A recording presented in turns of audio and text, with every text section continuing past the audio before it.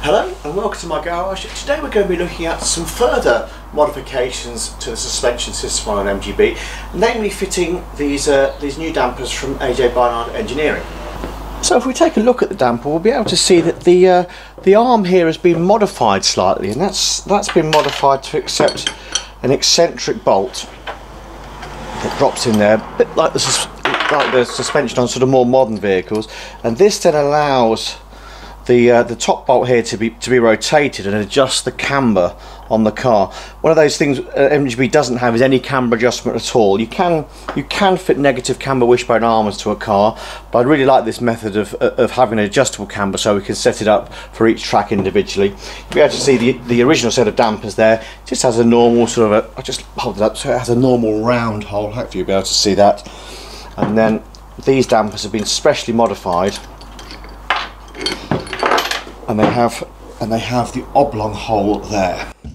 Another item from AJ Barnard's I'll be fitting is this very neat, it's an adjustable damper valve for the lever arm dampers. They do a set for both the front and the rear, and it's got a little sort of 8mm bolt on the end here, and we turn that to adjust the sort of the stiffness of the dampers. If we turn it clockwise, it makes them stiffer, and if we turn it anti-clockwise, it makes them looser. Very useful on a race car, especially in sort of wet conditions and that sort of thing, where you want to have the car as soft as possible in the damp, then have it nice and stiff for the dry. Also very useful, I think, if you have a track day car that you drive on the road, you can set this a little bit looser when you're on the road, and then go for a stiff setting when you're taking it to the circuit. Fitting the valve is fairly straightforward. What we'll need to do is to remove the old valve from the shock absorber here. We're going to give this a good flush out with oil. I won't cover that too much in this video because that's already covered in my previous suspension video. So I'll put a little card just in the corner of the video here, so you can see the full suspension rebuild video. Alongside the special dampers for the front of the car, I've also got these for the rear of the car. Now this is just a wedge that goes onto the rear axle. The idea being we want to tilt the nose of the axle forwards a bit by raising the back a bit. With the cars that we race in the UK, they tend to be fairly low, and so what you're getting is the spring with the axle on top of it is raising up to make the car lower, and that in turn is turning the nose of the axle up a little bit too high. So by fitting this plate at the back, we're lifting the back end of the axle to turn that nose down a little bit so it lines up nicely with the prop shaft in front. I'll be covering this a little bit later on in the video. So here is our damper in the vise. I've got these little, hopefully you'll be able to see them, yeah, just at the bottom there. These they're a soft set of jaws for the vise. They're really useful for working on the dampers or anything in particular you want to hold in the vise without getting it damaged. So let's start off taking the old damper valve out. This should be a 3/4 headed socket. Let's just see if that wants to come. There we go. That's just cracked off. It's quite a slim fitting on here, so just be very careful you undo it, not to damage it when you undo it. Now I think this valve in here, I don't think has got anything on it at all. I think it's just been popped in there because the guys at Barnard knew I was swapping it. So that can come away. This is the new valve that we'll be fitting, but before we do that, what I'd like to do is just to give this a bit of a rinse through. I knew that was going to happen. Just a bit of a rinse through with some nice clean fluid, and then we'll fill it up again. Okay, so we'll start off by getting all 8 of these little screws out of the top. So that's all 8 screws out. Now I'm just going to see if we can carefully lift up this back cover. We're reusing this cork gasket, so I'd like to try and get that all off safely if we can. I've just got a little razor blade. I'm just making sure, there we go, that's popped off. Try and get it all to come off nicely to get that. It's just a little bit stuck down there. There we go. So that's the back off. It's sort of still fairly fresh oil in this damper, but I'm going to tip it out and we're going to change it anyway. So let me just tip this up. So now we just pour some of that old oil out. To rinse it out, I'm actually just going to use some more fork oil. I'll just tip some in. You can just use sort of normal car oil if you want. So I've got the tail end of a bottle there, so I thought I might as well just finish it off and just work that in just a little bit. Obviously this is covered in my other video a bit more, so I'm just going to do this fairly quickly for today, because the oil that's coming out is it was fairly clean anyway. So I can tell from the colour of the oil that came out, it really didn't need much cleaning. So I just gave it a quick rinse through. All I've been using is a 20 weight oil. This is a Motul one. I think AJ Barnard recommend using a 15 weight oil in a sort of road car and a 20 weight oil in a race car. Personally, I would never go over 20 weight in an MGB shock, whether you're using uprated valves or adjustable valves. I think going up to 40 weight, I know it stiffens the shock up, but it can, I think it puts a little bit too much strain on the arms. So here's our shock, just as I said, just rinsed out. The valve is still out at the bottom, and now we're going to start the refilling process. So bottom valve is out. There's a drain plug on here which we didn't remove anyway, so we should be able to just pour this back in, and the oil won't come out of the plug at the valve at the bottom as long as you don't move the arms too much. So I'm just going to pour it in. I have noticed I am going to have to move the arms slightly because I'm not quite level.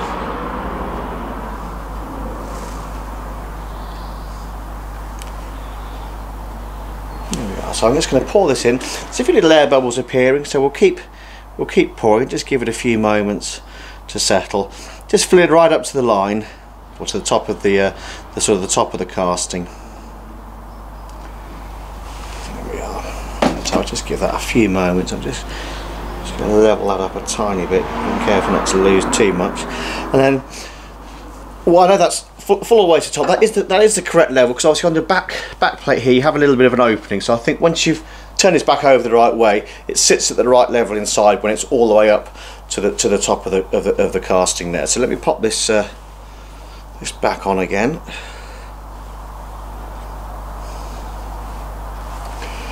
We're just using the original screws. They've got some shakeproof washers on them as well. So I'll go and get all of these in. I'm not going to tighten any up until I've got all eight back in and started.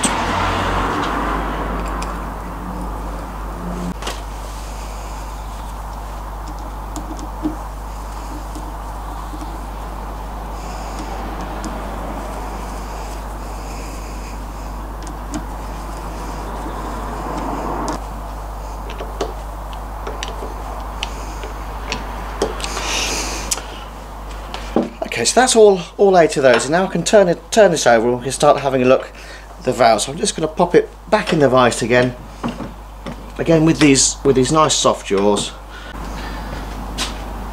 Now this is the part that can take a bit of time. We need to pour oil into this chamber here.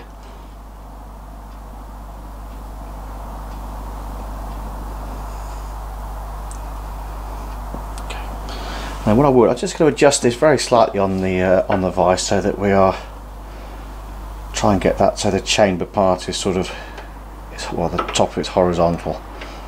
There we go. So let me just tighten that up.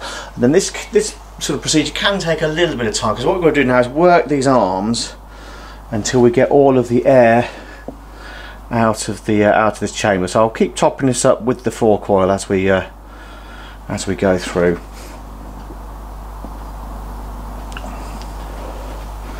And what I like to try and do is every time the level drops, is fill it up before moving the arms again, and then hopefully you don't draw too much air in when you're pulling it through its motion.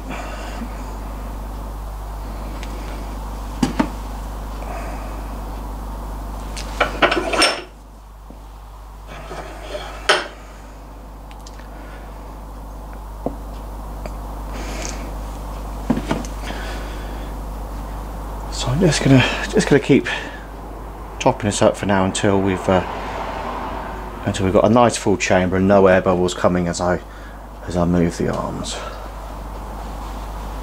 Okay, so now our chamber is full, and as I go through the movement, we're not getting any more air bubbles coming. There's a few little small ones, little micro ones in there. I'm not too worried about those. I think generally the air has been purged from the sort of the chamber. So what I'm going to do now is to fit the new the new adjustable valve. I'm just going to get a bit of tissue to go under there though. Because what will happen once this valve goes in, it will spill the oil out. So let's just push that in carefully. I'm going to avoid moving the arms at the moment until we are all done up tight. So let's just get that going down. Same as the last one, it should be a 7/16 socket to speed that up. Just give that a nice, I think, a careful pinch rather than sort of going too much with it. You have got an O-ring in there too that should help with the sealing up. So let's just give that a careful, not too much of a pull.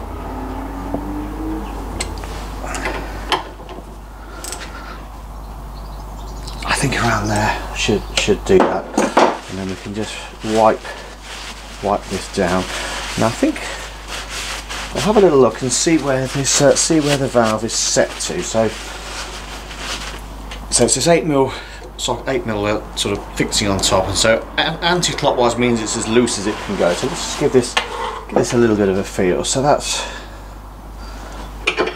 tighten it up just a bit more. So that even sort of fully out, that's got a bit of stiffness to it. And then let's make sure that is fully out and then fully in. And I'm expecting I'm going to find it hard to move when it's all the way in yet. So that is, that really has firmed that up. So what I think I'm going to do to start off with, still we're sort of back on the car, is just leave this all the way out. Just been very briefly experimenting with how stiff the damper feels, and going through the valve there to make some slight adjustments. And what I've decided to do is, rather than going all the way out, I put it sort of just three clicks in on the valve under there. That to me felt very similar to the damper that was on the car originally. Obviously it's going to be one of those things. It's just a case of sort of trying and seeing what works. I think it's probably best to start off a little bit softer rather than going too firm straight away. So we'll sort of work our way gradually towards the settings we're happy with. Now, someone did ask me in the previous suspension video that how did I know that the oil level was correct when I filled it up this way. So what I'm going to do is just take off the filler,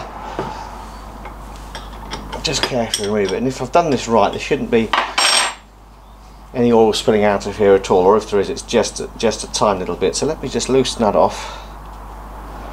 Just take the little plug out. So you see a tiny drop of oil has fallen out there. I'm just going to give that a second, and I think, as I said, that does look like it's about the, well, it is on the right level there. So that's absolutely perfect. So we can put this put the filler screw back in now.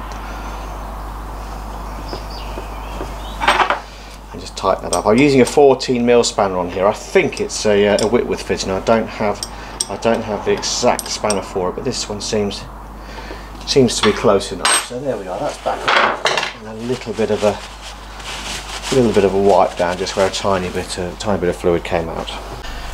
So we've got our new damper ready to fit. So let's take a look at the damper that's going to be coming off the car. I think with an MGB, removing these front wishbone dampers is very, well, I wouldn't say very easy, but pretty straightforward at the very least. You've got a bolt at the top here that goes all the way through, the wishbone bolt there that goes all the way through, and then you've got four. The lighting is bad under here, I'm afraid. Let me just see if I can put a. There we go. So you've got those four 9/16 head bolts at the back there. They go all the way through the damper and then into the crossbar. So what I'm going to start off by doing is I'm going to get a jack underneath. Going to go underneath this the lower spring pan. It's not such a problem in my car because this the spring now actually isn't under tension. It's quite a short well, it's quite a short spring is what that is. And so I'm just going to put a little bit of just rest the jack there, so it's just touching that lower wishbone, just to make sure there's absolutely no tension. Well, make sure this isn't all going to fall out when I undo this top bolt. So there we go. Let's have a look at this top bolt now. So I've got a 5/8 socket just to go onto here. Now this can be obviously depending how often or how good your maintenance on the suspension is, this can be a pain to get out this bolt. I would recommend, if you do feel inclined every few years, it's well worth just loosening it off and just tapping it out. Put a little bit of the anti-seize paste on it, and then it ensures that it'll never get stuck in. So the top of the kingpin here, it doesn't get quite so much grease as the lower ones do. So let's just tap that out. There we go.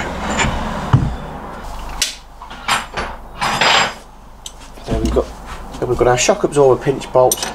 That's the next one here. So let's again, that's a 9/16 head on this.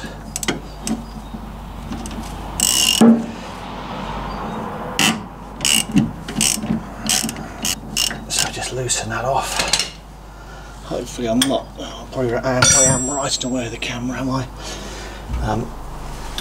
Let's see if I can get around there possibly. So loosen that off. I'll be reusing this pinch bolt on the new dump, because that's actually a titanium bolt that I've been using there. And then that should be enough just to hopefully just raise. Yeah, that has just lifted up. So there we go. Let's pop that just up a little bit. And then what I can do now, I can get onto these bolts at the back. They're a 9/16 head. They aren't the easiest to access. I've got a sort of a deep socket here, and that tends to be about the easiest way to get onto them. Just to get those, I'll get all 4 of these loosened up. What I will do is I'll get the back ones out first, because the fronts are a bit easier to see. So let me work on all 4 of these and get them free. So I'm on the 4th final bolt now. I did the rear two first and finished up with the front ones, purely because they're just a bit easier to see. I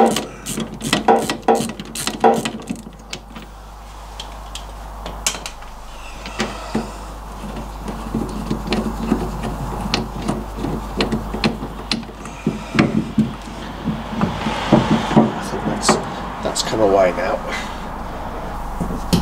So what I will do, while I've got a bit of access here, I'll just give this whole area a bit of a clean down. So I've given the area just a very quick wipe down, and we've got our replacement damper ready to go back in. So I'm just gonna, what I like to do is just get all four of these little bolts located. I'll just put a smear of the aluminium anti-seize on them as well. So that's, I think that feels like it's gone in. So just the same as removal, the front two are fairly easy to find, as the rear ones that are that bit harder. So let me just see if we can get.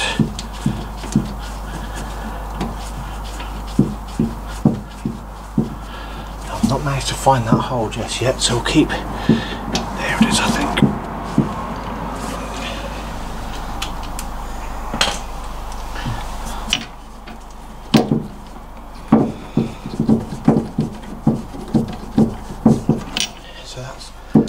That's got the front two just located, so let me just try and see if I can get the rear two. And I don't think the visibility is going to be particularly great from the camera. It's sort of, even for me here, I can't see all that well either. It's just, I've just got to sort of feel that rear one. I think that's just got it started. I mean, what you could do is, when you take the old damper off, if the threads were stiff, getting off is a great opportunity just to retap those threads to make sure they're nice and clear. But I think it feels like that one started, so we haven't done too badly. And then we've got our final bolt here. Again, just that little bit of the anti-seize on, and I'm probably going to be right in the way for the camera, so apologies for that. I'll just see if I can get that just to start.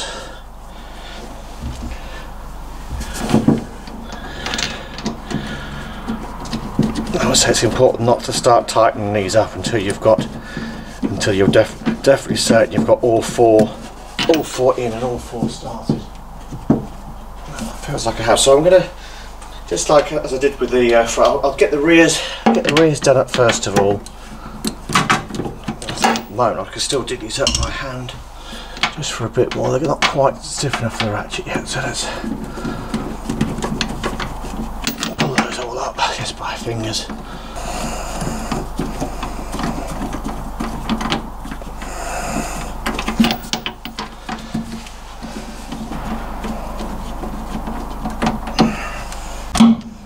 So I've just got all four pinched up loosely with the ratchet now. Now the tightening torque on these is it's 45 foot-pounds or 56 Newton meters, and I think I can just get a torque wrench on these front ones, but I'm just not sure I'm going to be able to on the back, so I might just have to sort of do them as I see fit. So let's see.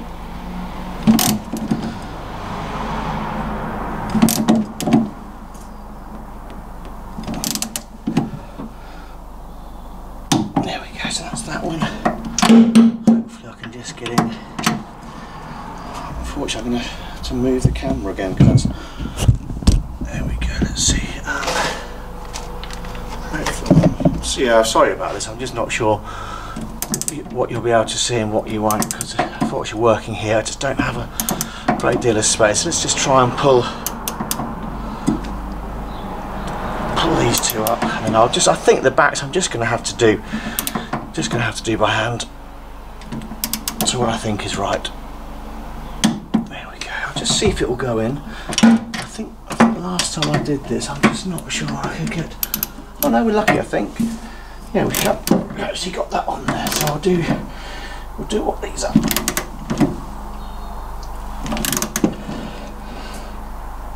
There we go, and this is going to be the one where I might have to move the camera again, but let's see. Oh, we've got on it, so there we go.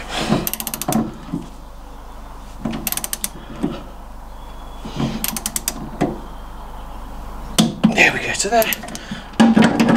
All four pinched up properly now. Now with that damper in place, we can look at fitting the rest of the shock absorber to the kingpin now. So I'm just going to put this. This is the wishbone cross bolt. Just going to put that back in. I'm not going to do it up at the moment. I just want to put it there so that when I move these arms, they stay together. So hopefully this should all just sort of slide. Yes, it has just slid back over there quite nicely. So let's look at putting these eccentric bolts in next. I will just show you quickly the bush I'm using in there is the polyurethane one. Let me just see. It's the polyurethane one, and it has a metal collar in there already. So these are really nice quality bushes. They're the Super Pro ones. I'll put a link in the description to all the parts and all the details from AJ Barnard Engineering as well. So that's there. We've got our eccentric bolt here, and what I'm going to do, I'm going to put some grease just along this whole shaft here, rather than the antis, because I want to be able to turn this whole assembly when I come to set the camber up. So let me just pop.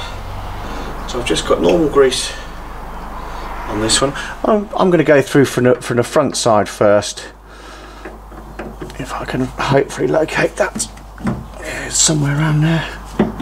There we go. So that's hopefully will goes all the way through. And then so I've got the nut and the washer for the other side. So again, I'm going to put a bit of grease just on this washer face, because this whole assembly will need to turn when setting that camber. So that can just drop in there like so.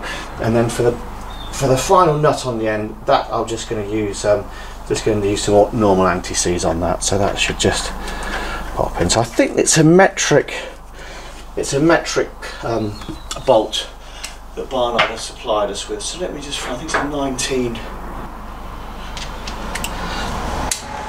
So I'm not gonna pinch this up too tight yet, but I'm just gonna give it a little bit of a squeeze, and then you'll be able to see what happens when you start adjusting the bolt. So hopefully with the camera, let's move that around a touch.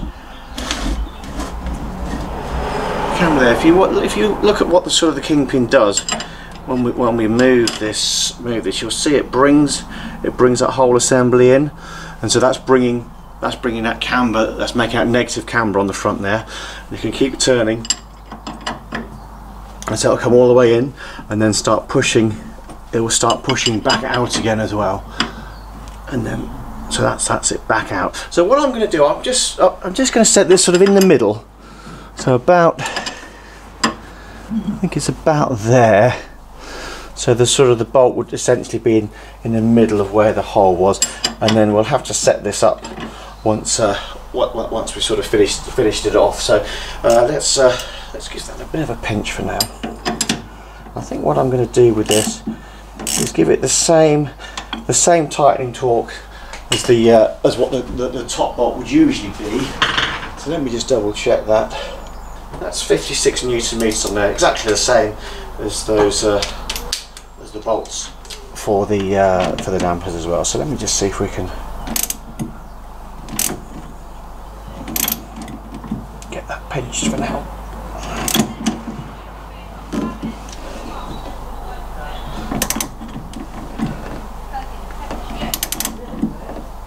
There we go. So that's just pinched.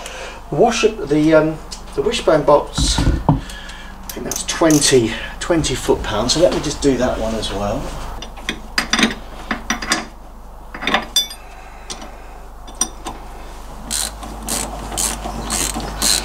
So again, I imagine my hands are going to be all over the front of this, of what you can see.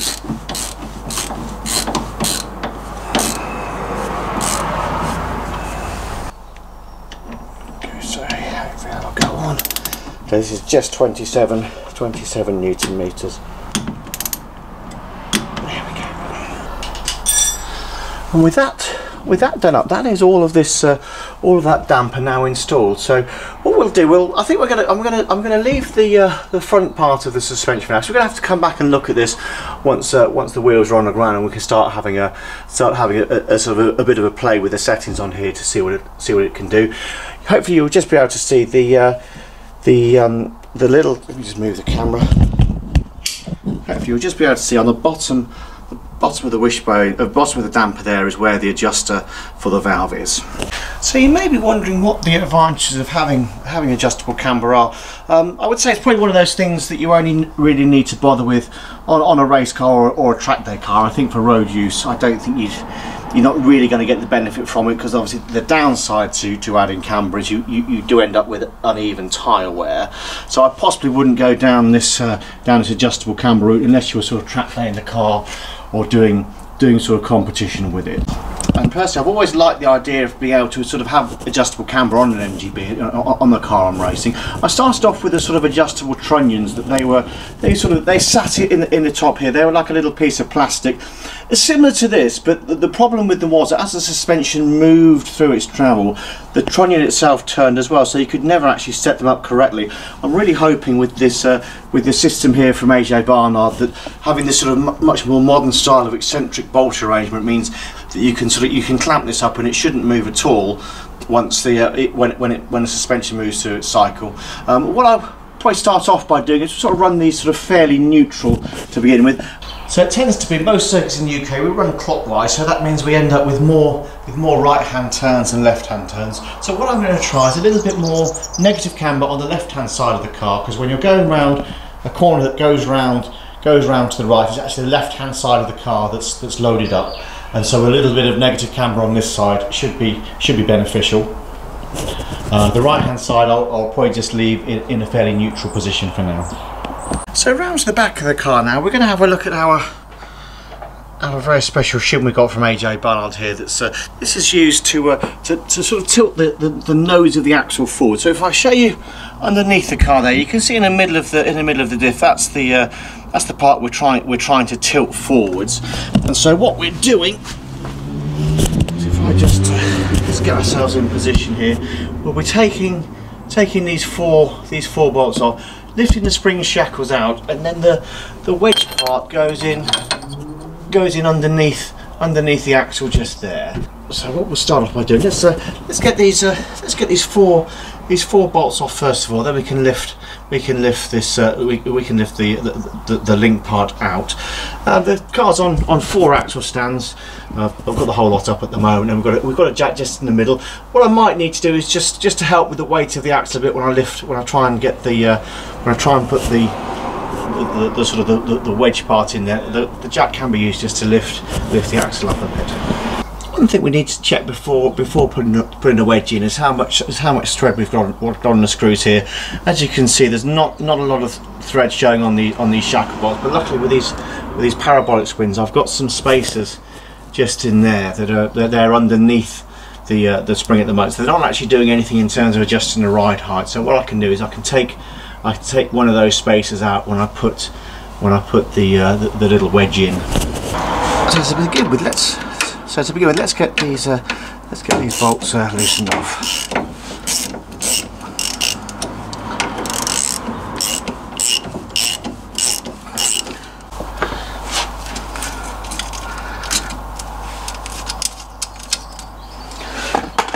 So on this car, I can just loosen off the damper as loose as I can, and then that should allow me just to pull that whole part down there. Excellent. And then this should all slide off with any luck.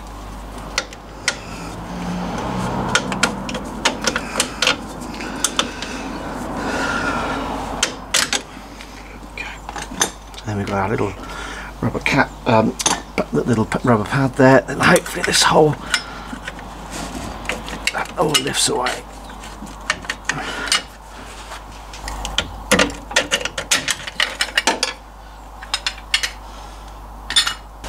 And that should be free. There we go. And what I will do, I've got a jack in the middle of the axle, and what I'm going to do, if I just put that down a little bit, I'll just be able to raise this side up slightly.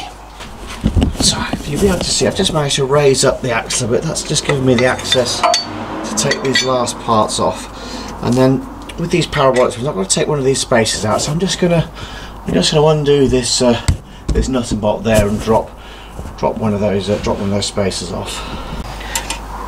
So now I'm just gonna loosen this bolt that runs through the entire sort of spring assembly. I'm hoping to sort of leave most of this intact and just sort of pop that off, and then put this just back on again loosely for now. And just to show you very briefly, there is an orientation for the shim. You'll notice it has a right angle edge there, and then the top part there is the angled bit, and we want to make sure that the right angle piece is on the bottom. Sits, hopefully you'll be able to see it's very tight under here. It just sits on top. It'll just locate itself on the bolt that runs through the spring there. And then I'm just going to do this back up again.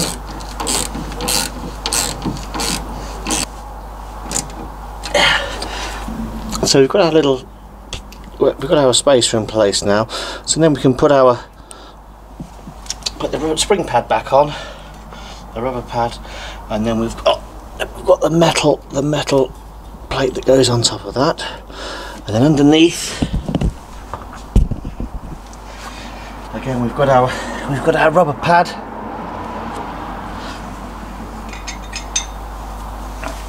and then that metal plate. That's going to sit. Well, that plate can go back on in a moment. Let me drop. So we've got our rubber plate on and our metal, and that's going to have to sit back on in a moment. Let me just see what we can do here. And that's just going to let it stay there. I'm just going to drop the jack down there so that the axle will locate again on this top pad. So hopefully, again, it's hard to see, but the axle has dropped back in now, so we can start putting the U shackle back over the top.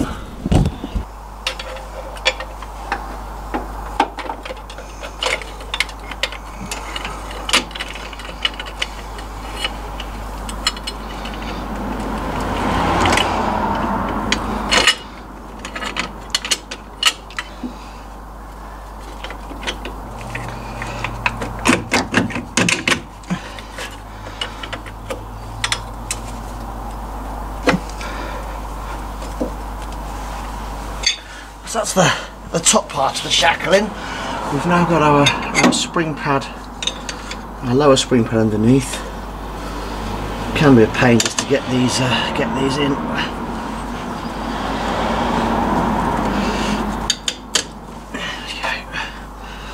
As you can see, I sort of you get one in, and then sometimes what I might just do, just very quickly, is just put a just put a nut just on these, just to hold it in place so it doesn't come out of its own accord. So let me just do that. Oops. There we go, one.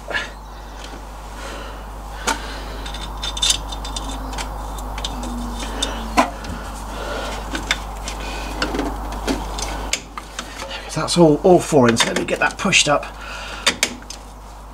and then we can have these off again. And what I will just do before we put this all back together, just going to put a bit of anti-seize just around this around those threads there.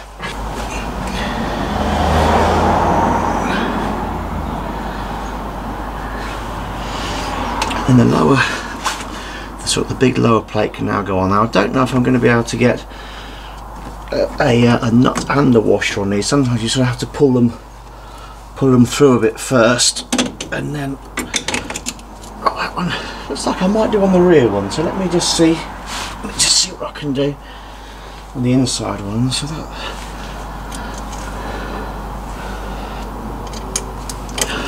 yeah, that's just started, and I'll try and do the one opposite. And I'll just see whether I'll get one of these started or not. Because sometimes, as long as you can get one in, when you start pulling it up on the ratchet, it will bring the other side in as well. But let me. That's okay. And then our final one here. And then what I'm going to do, I'll get the ratchet. Now I would say with these, it's important not to do them up too tight. If you do sort of wind these up too much, what I find can happen is you can bend this sort of lower plate, and then these other plates start to distort as well. So I think what I'll do, I'll just get them. I want to get all sort of four lined up and started just gently. And then I think what I tend to do is around sort of 20 Newton meters, sort of 15 to 20 foot-pounds, just to see how that feels on the torque wrench, and maybe add a bit more if required. So let me just get all of these all four started. I'm going to keep pulling them down until I can actually see the thread sort of come through the end of the nylock nut there. Just a little bit more on that one.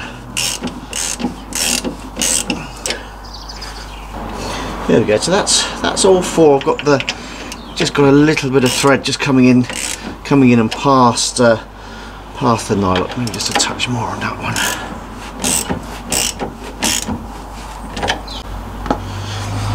Now in terms of a torque, I've just set the wrench to 20 Newton meters. This is not foot-pounds, so I'm just going to, I don't want to sort of pull one up and not the other, so I'm just going to go around them all. None of them have clicked. Let's just click 20 there.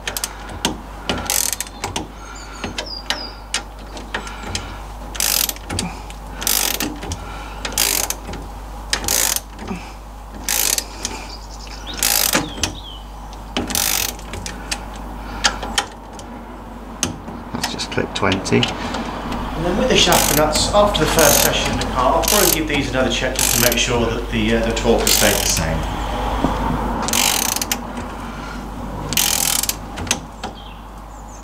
There we go, that's 20 on there.